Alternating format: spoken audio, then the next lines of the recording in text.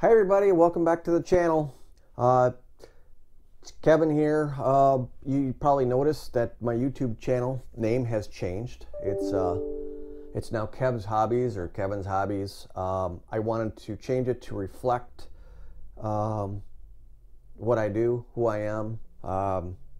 My channel isn't just about one subject. It would probably make me a lot more popular on YouTube if I just stuck to one subject, but I have many interests, and my channel has always been about my hobbies, my journey with my hobbies, and a little bit of my work too, but not a lot. But my hobbies kind of define who I am and what I love to do. This is my passion, and it makes it nice to be able to share it with all of you. I wish I could get a few more people to just interact a little bit more, but it doesn't really matter at this point. I'm not in it for the money. I'm in it for the fun, the journey, and just being able to share it with other people is kind of why I do what I do. I love to answer questions for anything that I do, and if you followed me for any length of time, you know that I will respond to just about anybody that asks a question. And maybe it's not what you want to hear, but I will try to take the time to respond to everybody. I don't have a ton of followers, but I have a few, and if the channel ever grows, certainly a lot more, it makes it harder and harder. Like, I know guys that have 25,000, 100,000 followers, and there's no way that you can respond to everybody. You just spend all your time responding to them. But I do like communicating with my followers. Some people are just following me to beekeeping. Others are just following me for my boat building, my boat project. Some people for fishing or hunting, or just some people just like me. I don't know. And others could care less.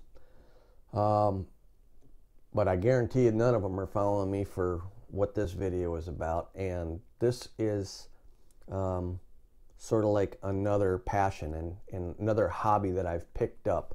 I usually every so often, right around my birthday, because it's long winters, I tend to look for something to do, a project of some sort. For a couple years I was doing remodeling in my house. That was back before the days of YouTube, but that was fun. It took my time, took my my energy and my thought, and I just delved right into it. This year, when I was editing videos, I discovered that my PC that I had was not sufficient enough to edit new style videos, because I picked up new cameras and things like that, so I could film a little bit better content for all of you. And I realized that my old computer just wasn't up to the task. So you saw in one of my previous videos this winter that I got my geek on, dove in, and put in a new graphics card and a new SSD SATA drive, and that worked out really well, and I was successful at it. And that got me to thinking, it's like, I could build myself my own computer.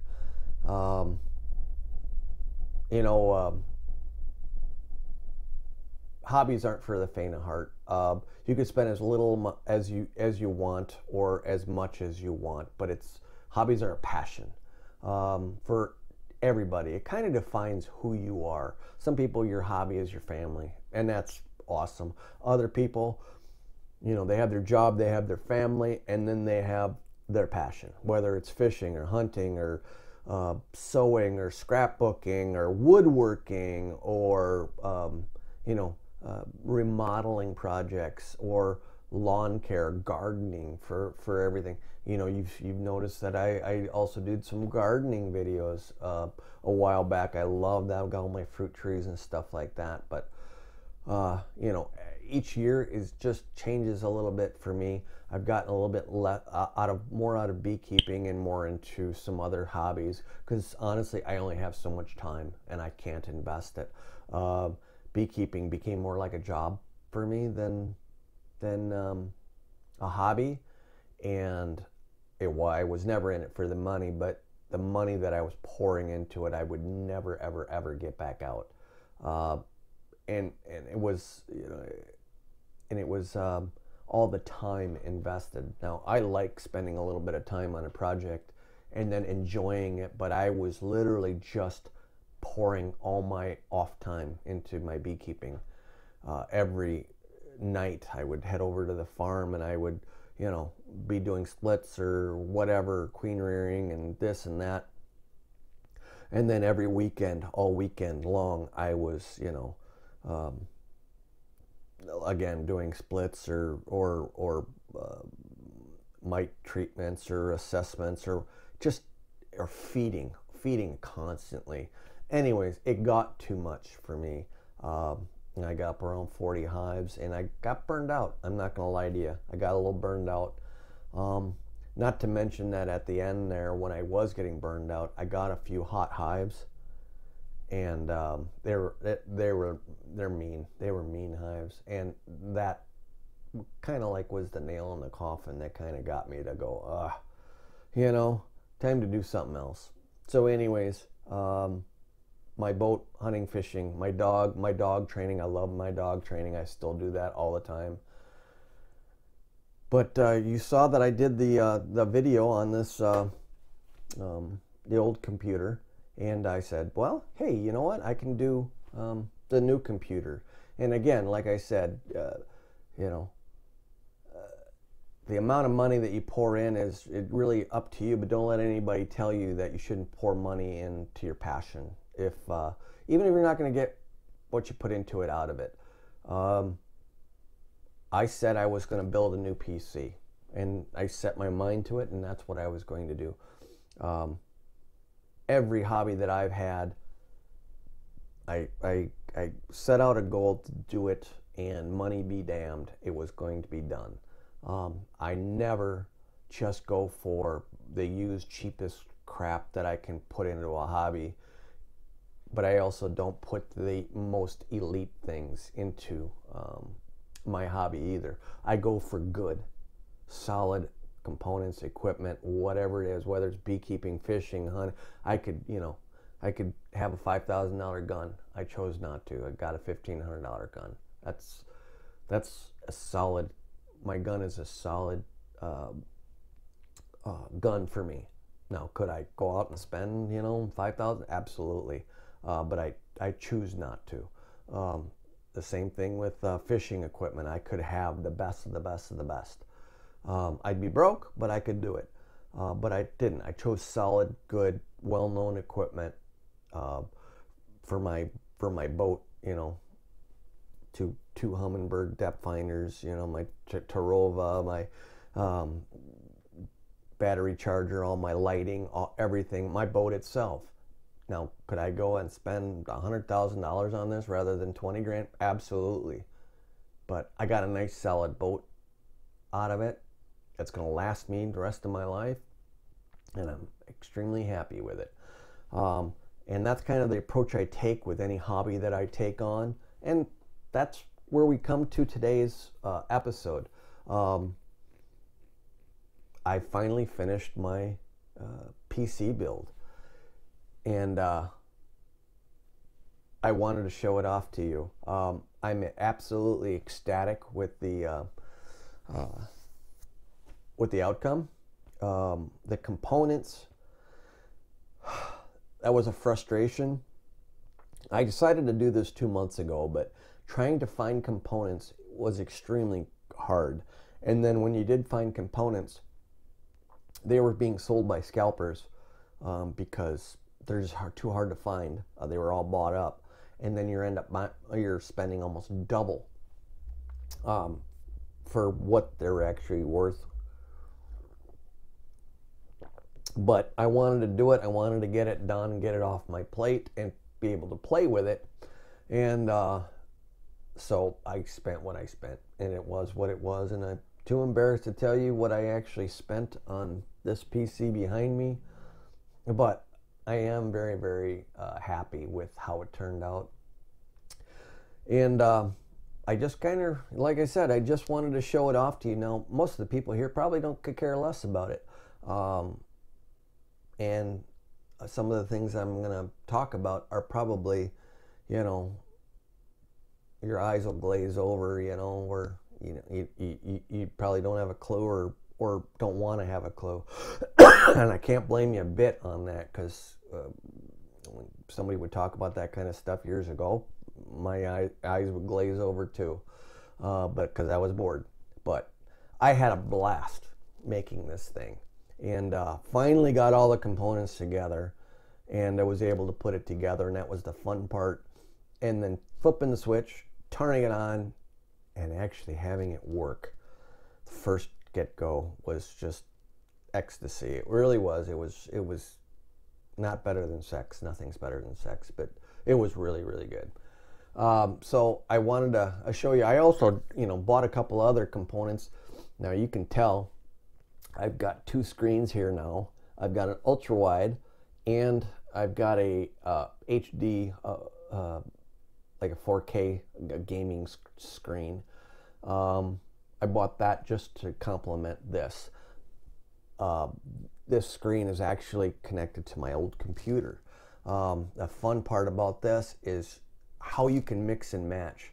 My old computer is connected to this screen, and also my large 55-inch TV up there. So I can, you know, if I want to watch a Viking game and stream it from my PC, I can just move it up to my TV and I can watch it on my big screen, or anything.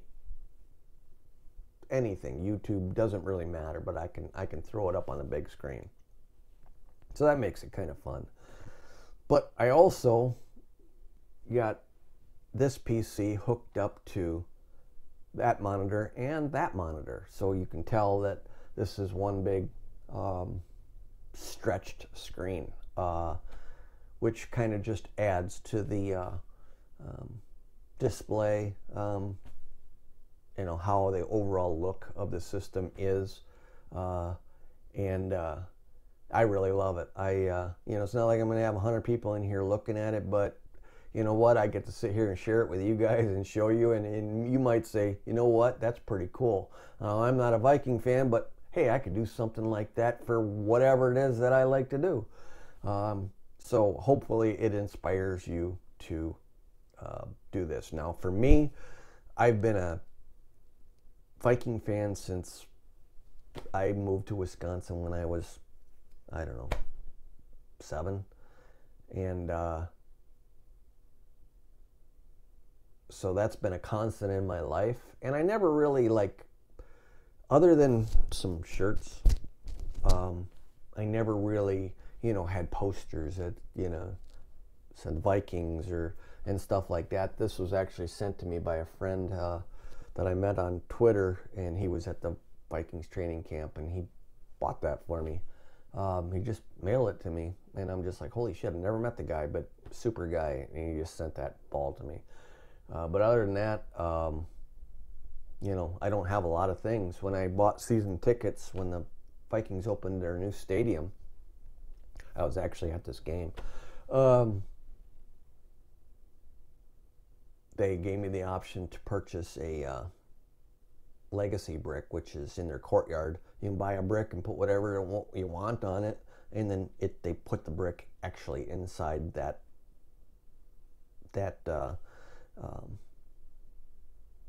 monument outside, out in the courtyard. And so this is what I didn't know, but that's what I bought, and they gave me a replica of what they put in the ground for me. I looked for it, but I never could find it.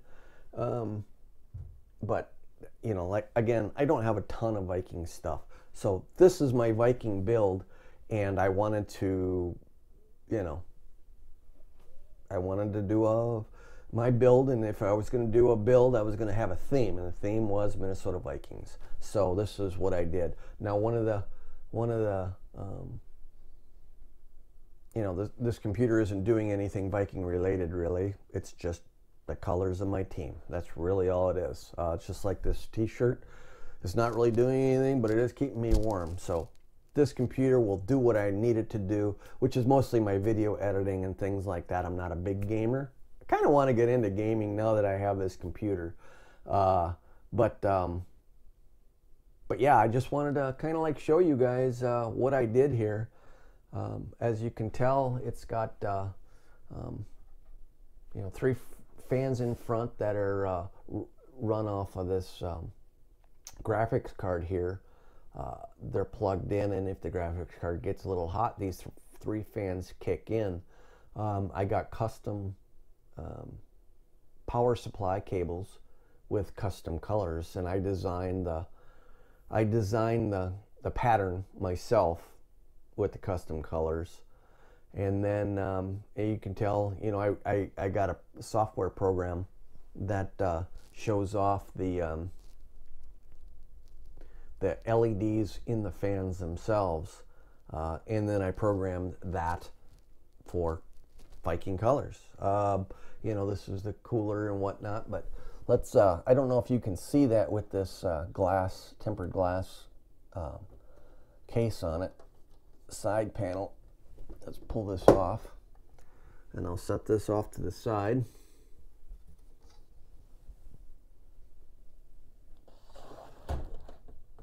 Okay. But there it is. Now this is a GeForce RTX. It's an ASUS model 3070. It's a Strix model, which means it has the 3 fans to it, and those fans are down. I put a mirrored panels on the bottom here, so everything will reflect up. I don't know if you can pick that up, but you can kind of see it looks like there's a lot more cables, and that's only because this is mirrored down here. I've never seen that in a build. I kind of thought that to myself. It's got an exhaust fan on the back here, purple. It's got 2 GSkill 16 gigabyte memory sticks. It's got an Intel i7 11700K CPU module. And then I also, just for kicks, I installed a separate screen inside, and this screen actually shows real time all the temperatures, fan speeds, RAM usage, you know, the memory usage, real time, and it gives you an indication if there are any problems or if your system is running hot or excuse me, or anything like that. And I made that with the Vikings logo, and then I also put the wins, losses, and ties. That's from last year, but I can change those for any year as they go. I can, you know, start off 0, 0, and 1, or 0, 1, and 0, or 1, 0, 0, however it is. You can tell that I got the time in there in seconds, and then the date is on there. That's all in real time. Now the system itself, I have 4 memory sticks in there, a 2 terabyte hard drive SSD, M.2 SSD. I have a 1 terabyte M.2 SSD, and that is what my operating system is installed on. And then 2 single terabyte SSD drives, M.2 SSD drives for miscellaneous stuff. Matter of fact, right now I got an external hard drive here with all my old archive pictures from years ago, and I'm installing them on my system as we speak. I'm having them, actually, you can kind of see the progress here. Let's see where we at. Okay, I'm about 3/4 of the way. It says I got about 30 minutes remaining. It's transferring at 130 or 103 megabytes per second, which isn't, it isn't the fastest, but it isn't the slowest either. But I had about 700 gigabytes of information on there between videos and old pictures. But And these are, like I said, just old pictures that dream, you know, they're old memories is really what they are. They're not junk. Also old documents that might be important and things like that. So I kind of have an archive drive that I use that for. And this is really redundant because I can watch videos on this screen on the same computer while I'm doing something else over here. I can have a YouTube video playing while I'm working on creating a video over here. But one of the cool things about this is that this unit right here has what they call a KVM switch. And what that will do is I can switch between computers for this monitor and that one up there. It's a switch. You stick it over here, and then this will flash over to my old computer, and that's my old computer screen right there. And then you know, you can do whatever it is you do on this computer while I can watch a video on this computer. But this is a little redundant. You don't need this. I sure don't need this, but I have two computers now, so what am I going to do with the other one? So I kind of figured, this is what I can do with the other one. I don't have any social media whatsoever on this computer. I don't have any. I do have, you can get to any of my banks and stuff like that through Chrome, but I don't, like I said, I don't have any of my social media stuff on this. I don't have any email on this computer. This is strictly for my video editing and maybe playing some games if I ever choose to, and maybe some photo editing and things like this. And this old one will remain, as you can tell, as it's got a wide screen. This is TweetDeck. These are all my Twitter accounts I follow. I can watch it real time and see what people are writing while I'm doing something else. I don't know. It's fun, fun stuff, pastime stuff. I'm a big outdoors guy, but the winter times here there is not a lot to do. And I spend a lot of time on the computer. In the summertime, I'm hoping to be either at work or out in the yard mowing lawn or doing the bees or out fishing, or in the fall out hunting, or every day training my dog. But yeah, I was just wondering what you thought of my my little rig here, and if you got any questions on it, let me know in the comments below. I hope you enjoyed this little video, and just remember, hobbies are kind of what defines you. Don't let anybody ever tell you that your hobby is worthless. It's a passion, and this is what interests you, and it is who you are, and this is who I am. Other people have a lot more personal interacting, and maybe their friends are their hobbies. Going to the mall with their friends or doing whatever. That's fine. That's great. That's your hobby. Going shopping. That could be a hobby too. This happens to be my hobby. This is one of them, anyways. Something to occupy your time, but pursue your passions. That's what I got. That's a piece of advice that if I could offer to anybody. Pursue your passions. If your passion you want to turn your passion into your work, then all the more power to you.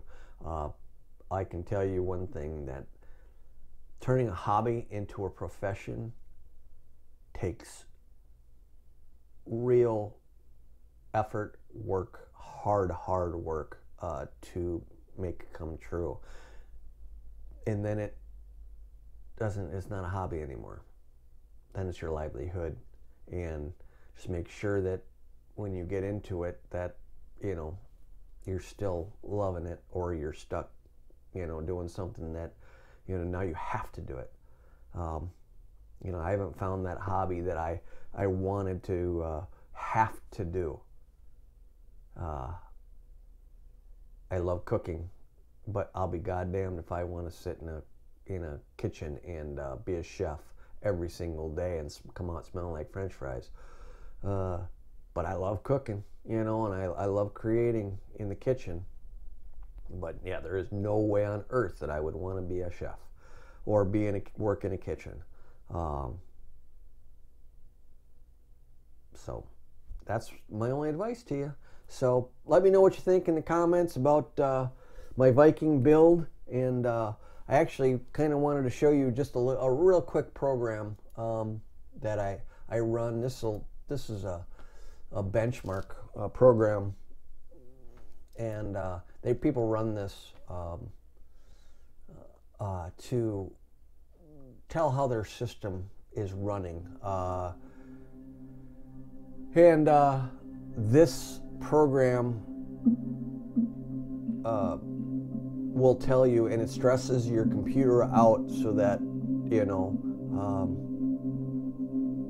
you know where, if there's a problem, if it's overheating somewhere, this program will do it for you. It's just a good testing benchmark tester, and it actually will tell you, and if you were watching, you could kind of see all the systems start to max out here, like my GPU usage now pegged out to 98%. That's my graphics video card. It's using 98% of it, and these will start to, everything will start to heat up just a little bit more, and it'll get fans to turn on and things like that. And that's, again, you know, you can look at that real time. If there's a problem, maybe you're playing a game, maybe you're video editing, and you're like, it's jerking, and you're like, what's going on? And you can look over here and go, oh crap, you know, my system's overheating. Maybe one of your fans went out and you don't know it. I can look over at that little sensor panel and immediately tell if there's a problem and where the problem is. So that's why I did it. Another cool thing, let me turn off the sound here on this system, but another cool thing is right up there, there's a little LED display. Now that's a startup sensor code, and it'll tell you if there's ever a problem with a code, where it discovered there's an issue, at what point during the startup it would error out. You know, it'll give a code, and then there's a list of codes actually in the manual in here. Let me yeah, right here, a list of codes, like AO right now says, yeah, AO. IDE initialization is started. So that's, in other words, it's running normal. But there are, you know, 100 different codes that that it could be, and to identify a problem. And it's another cool thing that I got. Sometimes when I put it to sleep, it wakes up and it'll say 40, and so the system is waking up from an S4 sleep state. It's not an error code, it's just telling you that, you know, it wasn't just plain booted up, it woke up from a sleep state, so it's in a different mode, I guess you could say. But anyway, that's my build. Yeah, GPU is up to 61 degrees now, 60 to 61. These fans haven't kicked on yet, but in about 4 or 5 more degrees, these front fans will kick on, because the GPU is being taxed. Now, all these fans exhaust. I got 3 fans on top that exhaust up, that fan exhausts out. These are intake fans coming in, but they're not operational until that GPU heats up to a certain temperature. And I even got purple thumb screws, just because I could. But we'll keep going, and I'll show you when the fans kick in here. You'll be able to tell. Let me see if I can. There.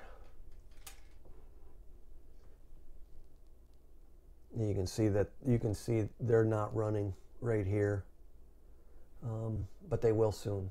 It's 63 degrees right now.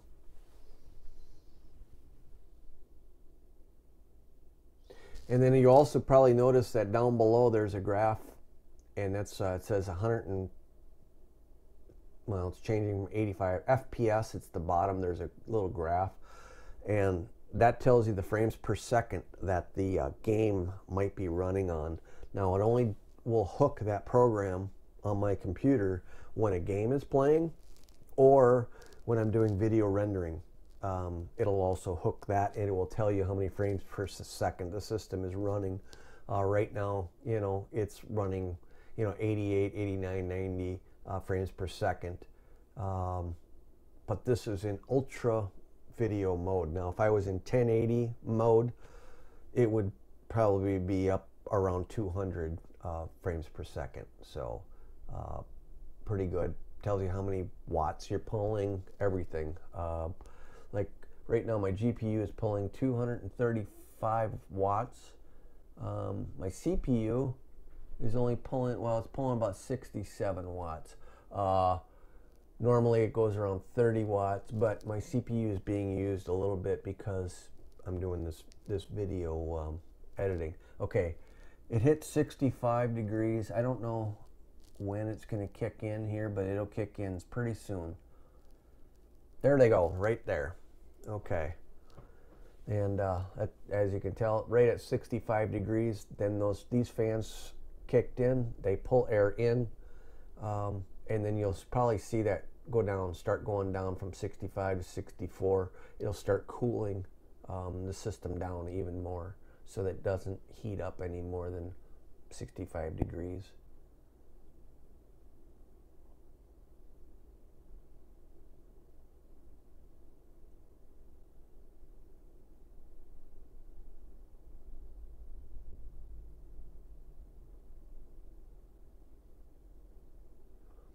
Now it's down to 63 again. It's 62, 63.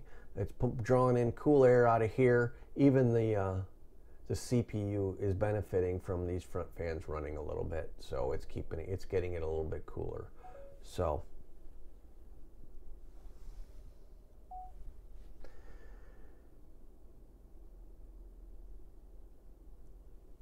anyways, I hope you enjoyed this little video, and if you got any comments, leave them below. Let me know what you think about my Vikings build. Super excited about it. I'm glad I was able to share it with you. I know I get a little bit verbose, but so be it. Till next time, take care.